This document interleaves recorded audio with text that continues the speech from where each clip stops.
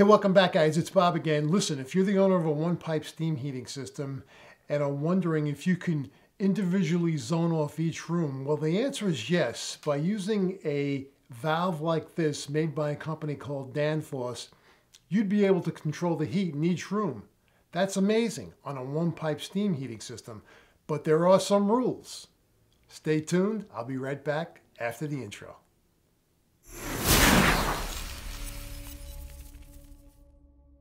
All right, guys, just to be clear, in this video, we're going to be talking about this particular Danfoss setup.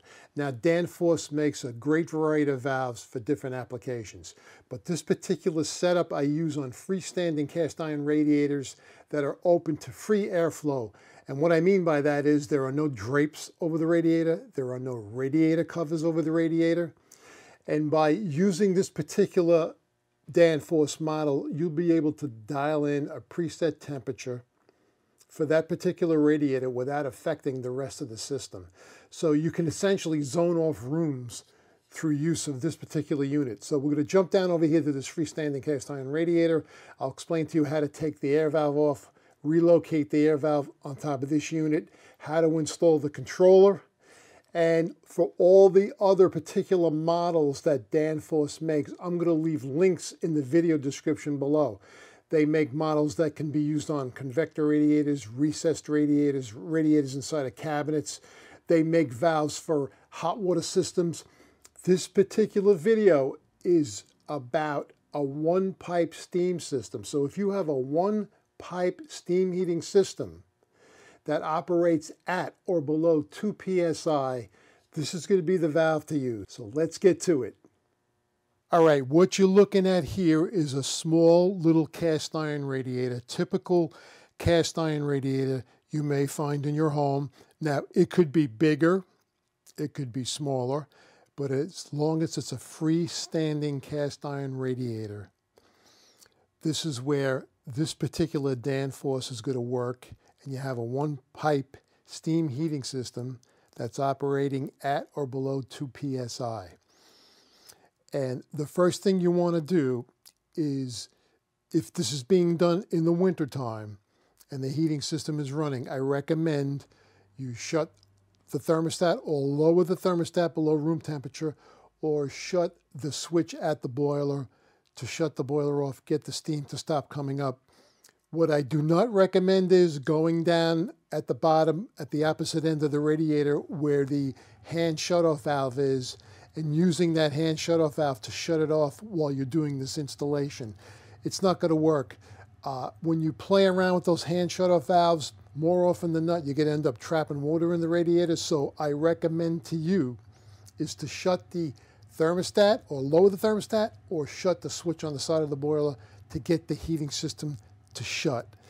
When everything's cooled down, then you can proceed with the installation. And basically, what you're going to do is, first you're going to remove the existing valve. It could be a Gordon valve. It could be a Hoffman valve. Doesn't really make a difference what manufacturer the valve is, but you're going to want to remove this. All right, so first thing you're going to do is you're going to remove the air valve. This is after you have the heating system shut down. Everything's nice and cool. You're going to remove this. You may need a pair of channel locks. You may be able to get this off by hand. You can back this off. Very simple. Next step is we're going to install the main unit. Again, you can put Teflon, you can put pipe joint compound, whatever floats your boat. Could be one or the other, could be both. If you have a very loosely threaded tapping in the radiator, I would recommend using both. If it's pretty tight and you got a pretty tight fit, you can get away with just pipe joint compound, your choice. So that's going to go in the radiator. And you'll use an open end wrench that you can put around this hex here, or a channel lock with no teeth on it, and you snug that up. And you want to get that to where everything's vertical. Next thing you're going to do is you're going to exchange the angle valve that was on the radiator, and you're going to get a straight air valve. Now, the straight air valve could be manufacturer of your choice. I recommend either Gordon or Hoffman air valves. Those are the only two manufacturers I use. Now, as to whether you face it this way or you face it this way, it really makes no difference as long as the air can get out of it. The final step is going to be installing the controller. And you have this little green kind of notch here, which kind of is your guide on how to mount this vertically. And this has got a collar on it. This is kind of like a twist. This is a twist collar here. This actually, you hear it? That'll snap into place when you have it on there correctly. So you can just push it, and there it just did. It just snapped on. So now it's locked. And that's basically how you install this thing. It's very simple. And in the right situation, in the right heating system, these work fine. Now, I will tell you, the radiator must be open to free-flowing air, meaning we can't have drapes. We can't have drapes covering the radiator. We can't have the radiator inside of a steel enclosure. This will not work this way. If you're going to have this behind a drape or under a steel enclosure radiator cover, they make this particular unit with a remote sensor. So the remote sensor would have to be run outside the drapes or outside the cabinet, mounted on the wall so it can sense the air temperature. And you can dial in the temperatures. And what I'm going to do is I'm going to move the camera and show you the dial, and I will give you the approximate settings in relation to the numbers on here. We have numbers 1 through 5, and I will just reposition the camera and tell you what the corresponding temperatures are, the approximate temperatures are when you dial this puppy in. All right, now, so essentially the valve is in the off position, and when we dial it in, we're going to dial it. You're going to go to the left, and as you can see, you have an arrow here. So I am going to line up the number 1 with the arrow, and according to Danfoss, that number 1 is going to maintain approximately 57 degrees. This is something you might want to leave it on if you're going on vacation. You just want a little warmth in the house. You don't want the room to get completely cold. Next setting would be number 2, and according to Danfoss's manual, number 2 will set that temperature at approximately 63 degrees. We're going to move ahead to number 3, 68 degrees.